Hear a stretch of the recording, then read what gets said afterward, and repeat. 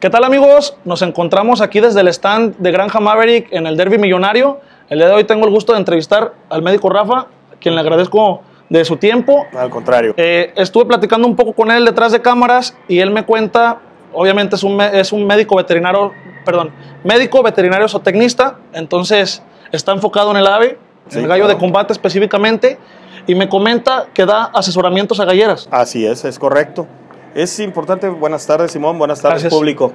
Es importante empezar la plática por tratar de acomodar en orden cada uno de los conceptos que debemos de considerar ahora que viene el apareamiento.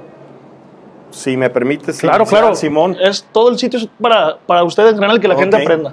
Es importante desde el momento del apareamiento cuidar sobre todo lo que son las instalaciones, los espacios, un buen semental. Hay que acordarnos que en las líneas es muy importante, es como los vehículos, no es lo mismo un 2014 que un 2021.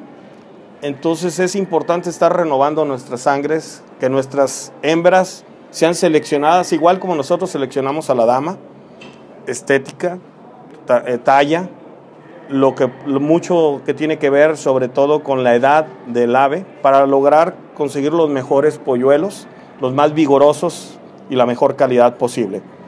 Para todo esto, la recomendación es un macho máximo por 6, 7 hembras para lograr una buena fertilidad, ¿sí? Y al mismo tiempo un calendario previo para preparar nuestros pies de cría, lo que sería en un momento dado lo que es una desparasitación, lo que es una descoccidización, ¿sí? Y una vitaminación. Esto nos ayuda mucho a conseguir el tamaño de huevo, la calidad del embrión, de mucho más vigor para lograr mayor cantidad de animales, sin dejar aparte o sin tomar en cuenta lo que es el calendario de vacunación.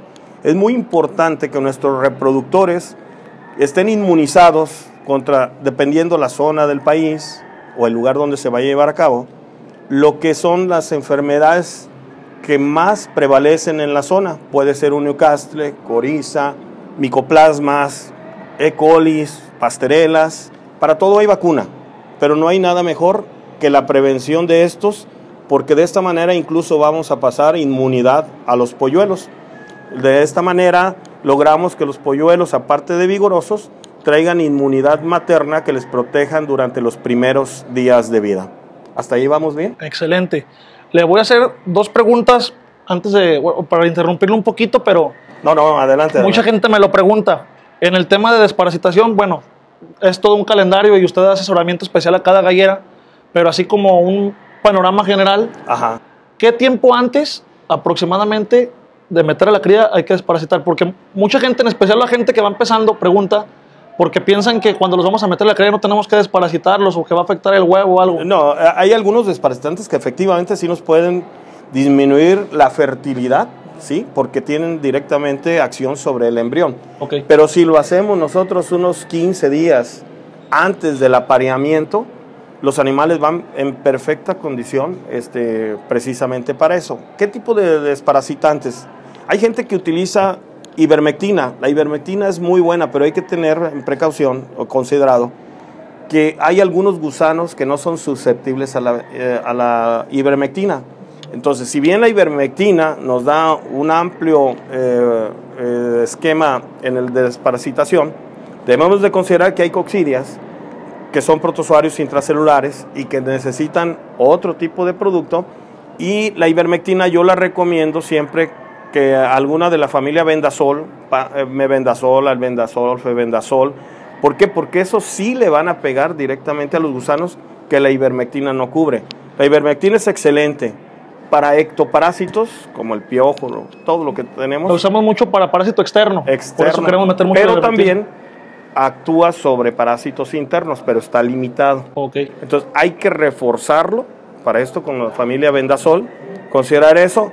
Y en el caso de la coccidia, tener mucho cuidado porque casi todos utilizamos el toltrazuril. El toltrazuril es una excelente molécula precisamente para la coccidia, pero la forma de reproducirse de la coccidia es tan dinámico y en tan corto tiempo que podemos conseguir una resistencia a muy corto plazo, si lo hacemos mal, o muchas de las veces, lo que más comúnmente me encuentro es que la gente me dice, médico, es que estoy desparasitando contra coccidia, cámbiale de molécula, cámbiale a otra, a una, puedes dar en un momento dado amprolio, ¿sí?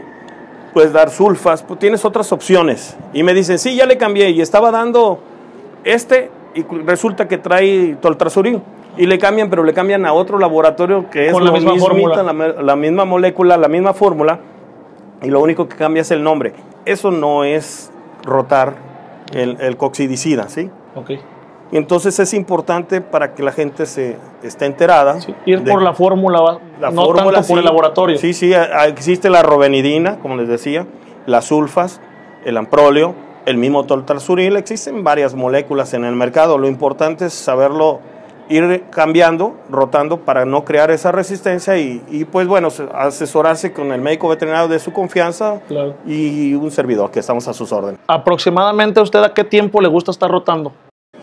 Dependiendo, yo lo que sí he estado viendo es que me gusta tomar heces de las aves frescas, mandarlas al laboratorio y dar luego mi tratamiento y volver a llevar aves después del tratamiento, mientras que yo estoy viendo que me lo tienen muy controlado. No hay prácticamente necesidad de estarlo rotando. Cuando empiezo a ver que hay algo de resistencia, porque todas las zonas son diferentes, sí, pero en algunas partes me funciona bastante bien el que estemos hablando, toltrazuril, el que quieran, el amprolio, mientras que lo puedas estar utilizando está correcto. Cuando empieces a ver, pero debe ser paso firme, con resultados de laboratorio, es un coproparasitoscópico, es una prueba muy rápida, muy barata y muy sencilla. Únicamente se toma excremento fresco, cuando están las aves dormidas, perchando, se pone algún plástico, algún cartoncito, se recuperan los primeros heces, se lleva al laboratorio, me dicen cuánta carga traigo y doy mi tratamiento, a los 2-3 días vuelvo a mandar. Si me dicen que ya estoy en ceros, quiere decir que esa es la droga que me está funcionando. Es la mejor manera, ¿eh? Y fíjese que tocó un punto muy importante. Muchas veces la gente tiene miedo, piensan que sale súper caro llevar las muestras al laboratorio.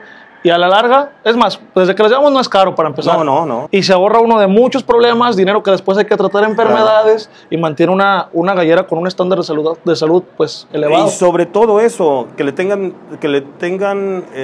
el temor de que van a pagar mucho en un laboratorio, siempre les pueden cotizar con anticipación, pero eso les va a servir, si bien no lo saben interpretar, pueden ir con el médico veterinario de su preferencia, de su confianza, que les ayude a interpretar para que lleven a cabo, porque si no, la factura la paga muy cara, y la paga su bolsillo y la pagan los animales. Sí, sí, exactamente.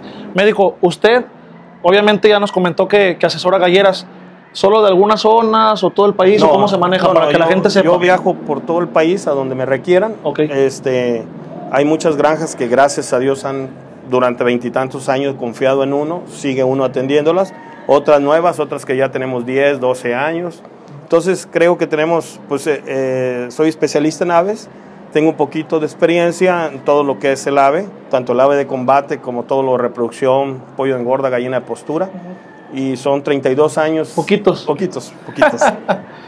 Médico, yo sé que son muchas galleras las que está asesorando, pero así a grandes rasgos, ¿qué estados o qué ciudades del país está ahorita trabajando? He estado asesorando en Baja California, Veracruz, Sinaloa, Zacatecas, Aguascalientes, León, bastantes en Michoacán, en Jalisco no se diga, gracias a Dios, y son varios lugares de la República donde requieren que les pueda ir a aportar uno un poquito y ellos me van midiendo en base a los resultados. Claro, Michoacán y Jalisco, sedes del gallo, ¿verdad? Muchísima gente se dedica a crear. Bastante, pero yo diría que el gallo tiene presencia prácticamente en toda la República. En donde he visto menos, pero no por eso menos importantes, en Yucatán, Quintana Roo, son lugares donde prácticamente es mínimo la gente que está aficionada al gallo. Ok, cierto. Médico, pues aprovechando, porque la gente, ya vieron la camisa, traemos 19 hermanos, ya tenemos aquí las bolsas de alimento, sí. Ahora está trabajando también, obviamente aparte del asesoramiento, sí, con la empresa 19 Hermanos. Claro que sí, estamos ahí aportando, poniendo nuestro granito de arena con una gran empresa. La verdad estoy impresionado, yo con ellos entro porque me convenzo en el momento que veo sus instalaciones. Es una planta nuevecita, recién inaugurada, muchos millones de pesos invertido. Le puedo presumir que todo está automatizado, todo está computarizado, no tocan la mano del hombre absolutamente para nada el alimento hasta que la toca, ahora sí, la persona que lo compra, el consumidor. Exactamente, pero todo está automatizado ahí con nosotros. El día que gusten, si hay algún grupo nutrido de gente que guste ir a las instalaciones para que vean de lo que estamos hablando. Me ha gustado la política que está llevando el señor Felipe Salazar. Es muy exigente, al igual que yo, con un servidor, con la calidad de nuestros productos. Nos preocupamos precisamente por eso, porque tratar de disminuir, evitar lo más que se pueda los problemas que pueden en un momento dado llevarse a la granja por la puerta principal mediante el alimento.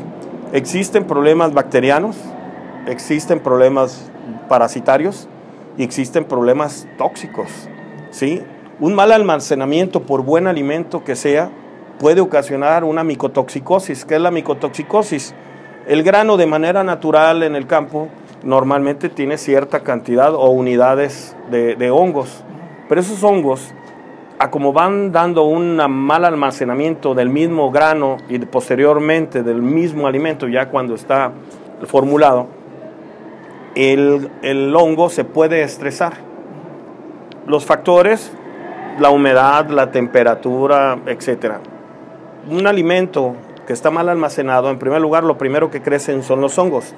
Pero los hongos, para poderse reproducir, obviamente que van a requerir nutrientes que tiene justamente el alimento. Esto quiere decir que va a ser un alimento con un perfil bromatológico o de calidad menor a lo que esperamos, por un simple hecho, por un mal almacenamiento. Al momento de que empiezan a crecer las colonias de hongos, aparte que son tóxicos, producen unos metabolitos. Esos metabolitos definitivamente no los esperemos nada bueno de ellos. Existen infinidad para todas las especies, háblese cerdos, bovinos, humanos, aves, absolutamente para todos.